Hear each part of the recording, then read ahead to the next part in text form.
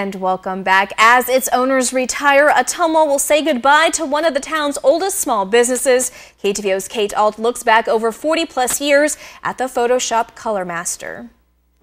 Downtown Ottumwa will be a little less colorful as the photo shop packs away cameras and closes its doors for good.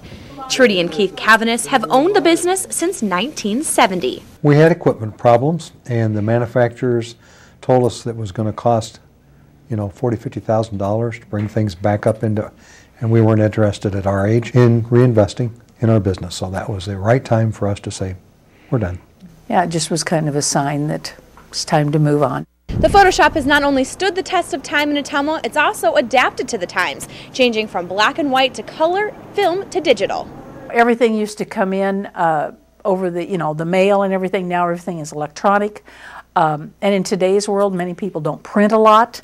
They're actually, again, electronically sharing their pictures and that kind of thing. So it's really changed over the years. What hasn't changed over 40-plus years? The shop's relationship with the community, and the customers will be what the Cavinesses miss most. The people of Ottumwa and the surrounding area have been very good to us as far as a business.